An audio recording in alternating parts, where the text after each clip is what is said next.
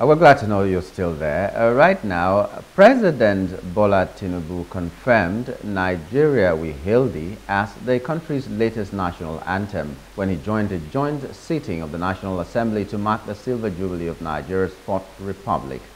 Our guest to talk about this reintroduction of the anthem, which was there from the inception or from independence and was later jettisoned in 1978 in favor of the Arise O Compatriot, a different national anthem composed by a Nigerian who eventually was in the US anyway. Is Mr. Gbolahan Olojede, a public affairs analyst. Good morning and welcome to the program, Mr. Olojede. Good morning. Nice to be on the program.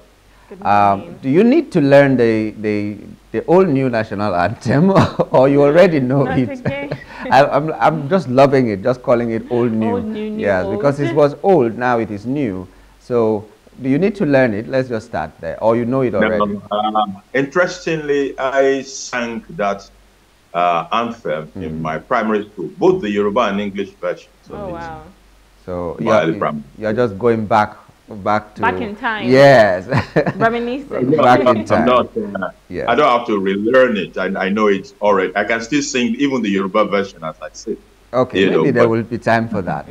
But now, generally, there have been divergent opinions about the return to the old national anthem. We've seen figures like Obi Ezekwesili saying that she will never sing it. We've seen people like Reno Omokari saying that it was very unnecessary, they are against it. And so many other notable people have said that it was very, very unnecessary. But what do you think about it? It seems to have a sentimental value to the people who advocated that it comes back. And the people who feel or felt that it shouldn't have come back also have sentimental value attached to the one that is being jettisoned now in favor of the old anthem. Where do you stand?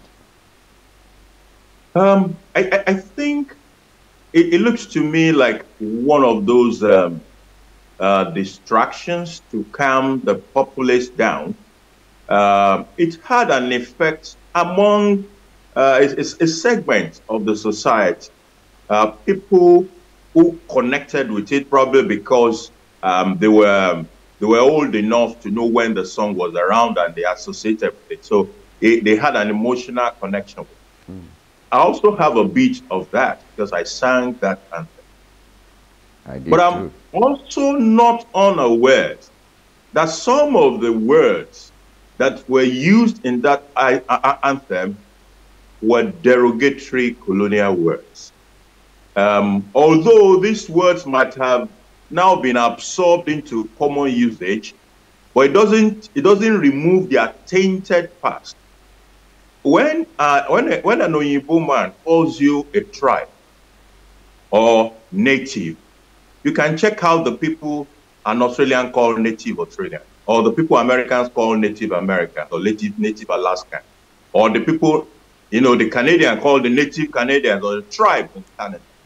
You will easily see the derogatory edge to the use of those two words, native and tribe. And it is also not surprising that they featured in that anthem because the anthem was composed by an Oyibo person. So if we look at the season when that anthem was composed and the use of those words in those seasons, we might probably not be giving life to an anthem such as the old anthem, especially because of those derogatory words. I mean, that is apart from the fact that I think you can actually wonder whether the words are the issues on the table right now, and whether that is enough to inspire, but whether change of anthem is enough to inspire a hungry man and all the problems that are on the table. But even in the context of the drafting of that anthem in itself, those two words are derogated, they are tainted in their use in the season in which that anthem was composed. And the fact that they have become of general usage today does not take away that taint, in my personal opinion. Okay. Well, but I don't know. These words are the same words. if you talk about the history of it, well, in the context it was used at that time, I wouldn't know. I was just singing it as well. I was around anyway when it came. So I was already around. So now, if you say in the context it was composed at that time, it was derogatory. But these are words that we have seen in our polity right now being used.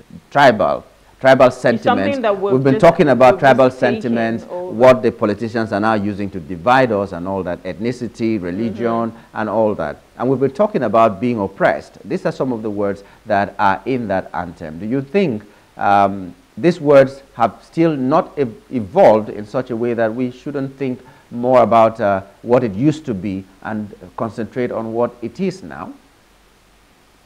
As it is today, despite the fact that it has been absorbed into common usage, a Caucasian, European, or American will never call a fellow Caucasian tribe or native. They will never use it on themselves. Never. So, and when you call up those usage that I spoke about, if you say native Australian, image, just do a Google, or native Canadian, image, Native American, image, Native Alaskan, image. When the images pop up, you will understand the derogatory edge to the use of those words. Like I said, they might have been absorbed into common usage today, but they don't, that does not take away the taint of those words. I don't think we should be giving those words life in our anthem. Excuse me. Okay. I don't think so. Yeah. So I well, know. Here we are, though. We already have it's signed into law. It's not so. Well. Okay. So I know that the old one was being composed by Lillian John Williams, you know, who's a Caucasian, and then we now changed it to Arise a Compatriot, which is composed by Pao Diase, Benedicto Diase, who was, you know, in the Nigerian force. Now, moving back, because there's always that thing of colonialism that, you know, why are we going back in time to something that was being composed, was composed for us, but not by us? The reason why some people are even sentimental with this is because it's something that was composed by a fellow Nigerian, for Nigerian. So why are we going back to our slave masters and what they composed for us? I don't know. Like I said, I think maybe we were just trying to, the government was trying to look for something that could, you know, connect to a segment of the society in terms of emotion. And to be honest with you, a lot of people who sang, who are part of that anthem, actually got emotionally connected. And maybe it make them have some nostalgia and they felt a bit, you know, happier yesterday when it was passed into law. So it achieved that purpose. But in the larger context, I would rather take an anthem composed by a Nigerian than that composed by a colonialist. Then if I think there's a need for review of the anthem, we were told we're a country of 200 million people. We can get brand new or revised anthem rather than go back to a 1960 anthem provided by the colonial. The words that were exciting us, though tribe and tongue may differ, yes, but like I think you know, someone mentioned tribal sentiment. You're never going to hear that word used in Europe, except they are referring to an old, ancient set of people who used to live somewhere. That is the context in which the Caucasian will use tribe. But they don't have what we have in Nigeria. They will never say tribal sentiments because they don't have it. Nobody goes to election and says that this is our turn. Nobody says it should go to the north, it should go to the south. Or they don't have those kind of sentiments, so the words will not arise. Is that not fair that in a country where those words and those actions arise, if you use those words, it will sit with the people, it will resonate with the people more? So why should the people now accept that? That in your country, we know that you guys are tribes, and this is how you behave. and then we take that notion and formalize it in an anthem to be singing it on daily basis and on page. It doesn't.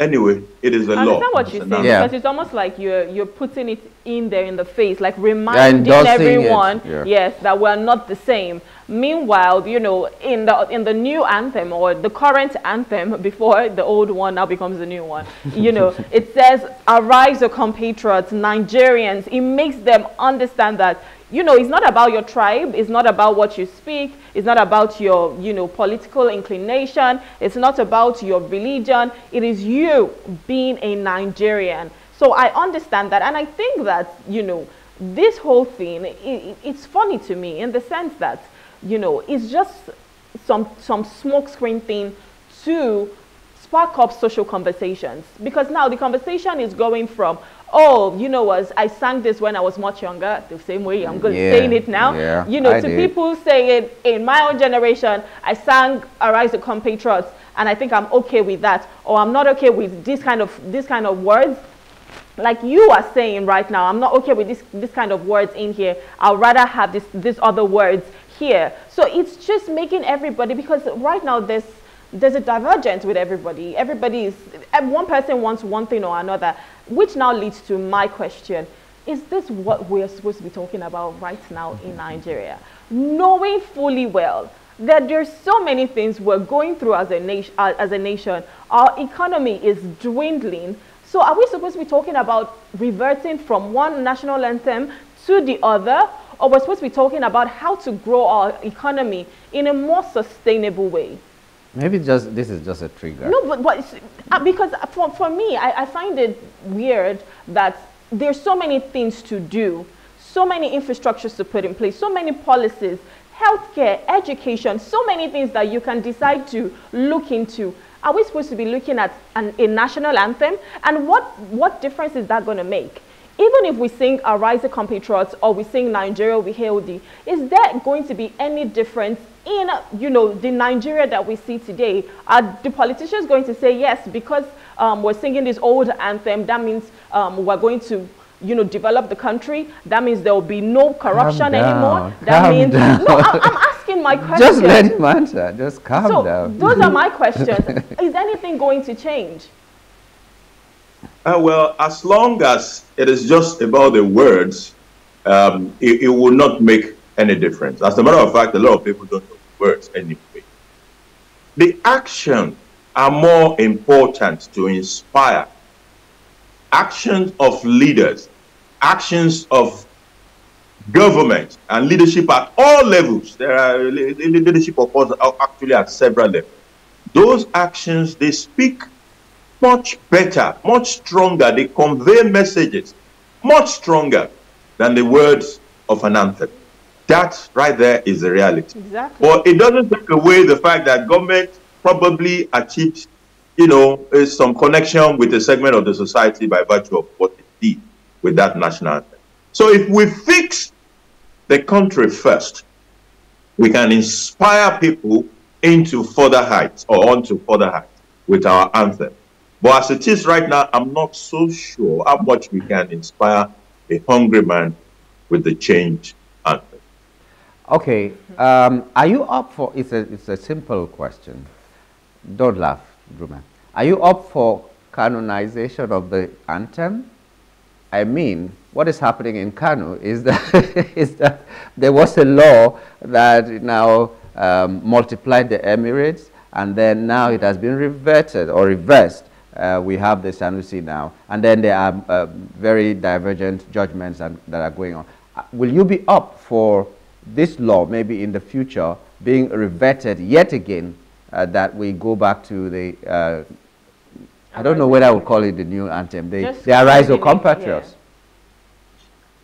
If of course, it could be reverted, but to me, it is not as important as actually getting into the space of doing and begin to impart the people. So when we talk about tribe and tongue differ, in brotherhood we stand, let us see it in action. It is in the space of action that people get the message more strongly than in the words. If you're saying it in the words, but the action is totally different, it doesn't make sense. They will not argue it with you. They just don't believe what you're singing in the anthem. As simple as that. So whether you revert it or not, it doesn't matter. I would rather want to see action, these words being put into action. And the action is what will give life, is what will inspire people to embrace the anthem. Whether this one, the old new one, or another one that is to come. Okay, my question now is, I am hoping that this is just a trigger to greater things, better things, reforms that we are looking for in our country.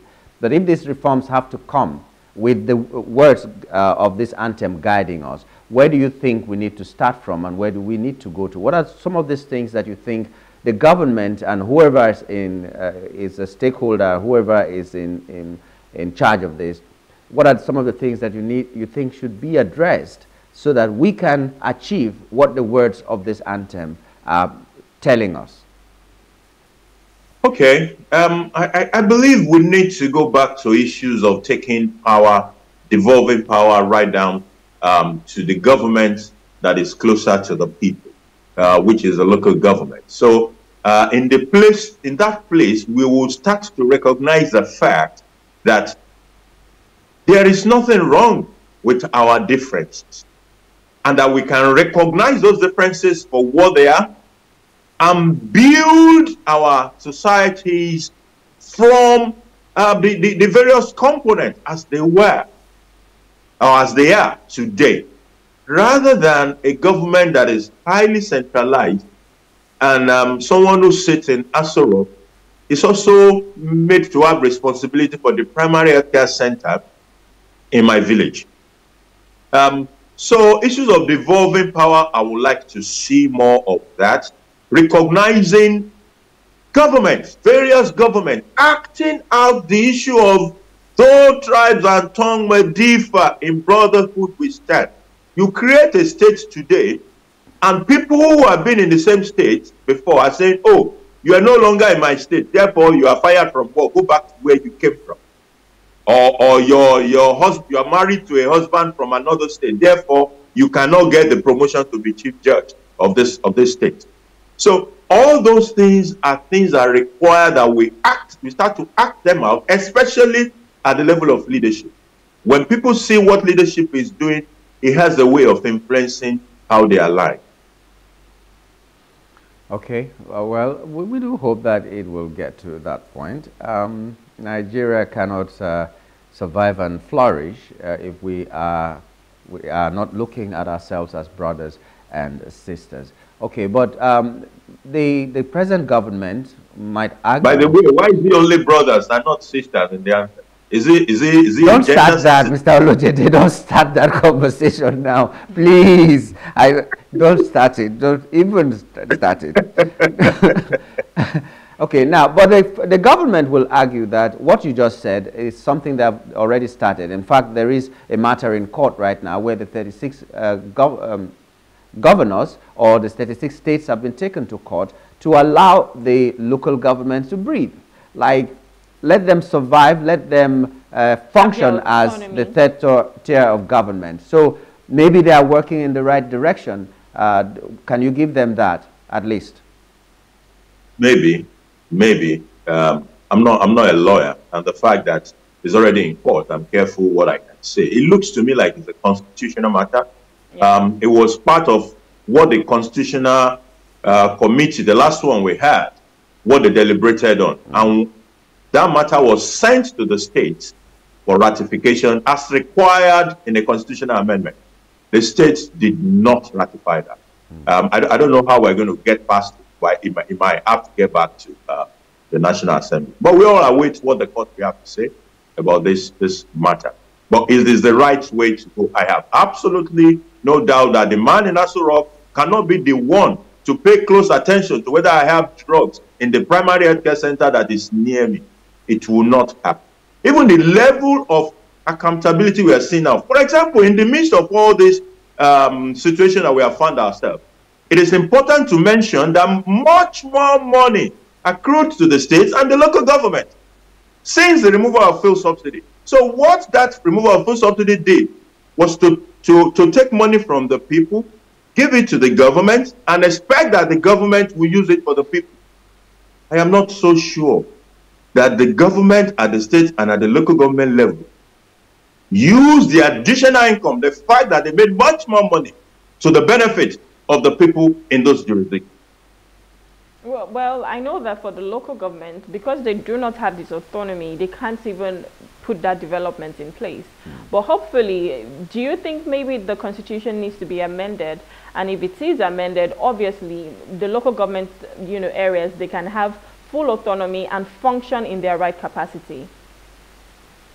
Well, it is still under the same constitution that we've had stronger local governments in the past. They grew weaker over the years, and I don't know what would have been responsible for that. In the days when the Lagos Island local government would be raising a municipal bond, some states in Nigeria don't even know what a bond smells like.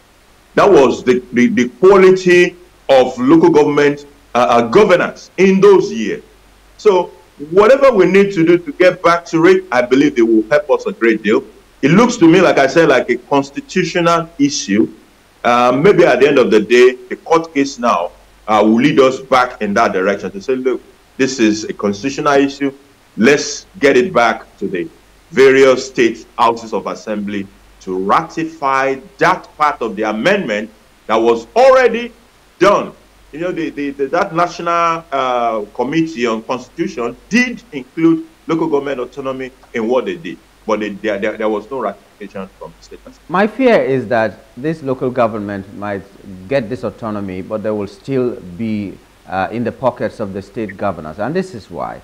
Now, it's almost like it is the state governor that picks his boys and puts in every local government, and they do his bidding. So no matter what amount is voted for them, it may still remain that way. Will you support INEC, for instance, who is saying that the state electoral bodies are not doing a good job and everything should be taken to the national, the INEC, to conduct local government elections and everything regarding local government elections? Do you think this will bring the required reform that we need in the local government system? I think it is worth testing that model. It is obvious that the state INEC conducting local government elections has been a sham, a grand failure. It's not an election, it's a selection. The party that is ruling at the state will just automatically win all the seats in the local government. It is not working, obviously. So if it is not working, it might not be a bad idea to try the INEC version. Let it be conducted from the center. However, it gives me some worries, though, because what we are saying is that we are taking things that should be at that level back to the center. So maybe what we will do is, as the thing stabilizes, we still need to take it back to the state. See, when you even look at the quality of some of the local government chairmen, you're wondering whether there are people that you can entrust with the kind of money that are meant to come to the local government. So these are some of the issues. Mr. Olojede, are you still there? I'm here. Hello? Okay. Yeah, so I mean, I was circling back to, this national anthem, right? For you, what's your opinion? New, old, that's the old, new, new, old, or a different one, in total? What do you think we're supposed to be doing right now based on the anthem for you? Because I mean, you've sang both of them. You sang the Nigeria We Hail Thee. You also sang the Arise, O Compatriots. But if you were to choose one right now, I know you have your own sentiments, especially when it comes to the tribes and songs in the old one. But if we were to take that out and you were just to say, okay, this is an anthem I would really like to sing, which of them would you want? Or would you want an entire new one in totality of it all? I will want a new one or a modified Arise, O Compatriots. If we feel there are certain missing things that Arise O Compatriot is not speaking to the fact that we believe in our diversity and that it is a plus for us, then we can infuse a statement or clauses or sentences that speaks to that or that speak to that in a modified anthem. But going back to native and tribe and brotherhood in 2024 doesn't cut it. So for me, that old anthem is the least favored. If anything at all, I will take Arise O Compatriot. But if I have my way, I will infuse whatever is the attraction in that old anthem into Arise O Compatriot, and we have a brand new one. Okay, let's walk the talk. Like this government is claiming to do, they're walking the talk. Now there is so much talk in that anthem. We do hope that we are going to walk that talk and be a Nigeria that doesn't look at ethnicity, that doesn't look at our Pride different and tongue. Yeah, well, don't use it when he's still here. Okay, but a Nigeria that seeks only of unity and development for ourselves. We'd like to thank you, Mr. Olojede, for coming on the show this morning. It's been a pleasure as always. Thanks for having me. Thank you so much.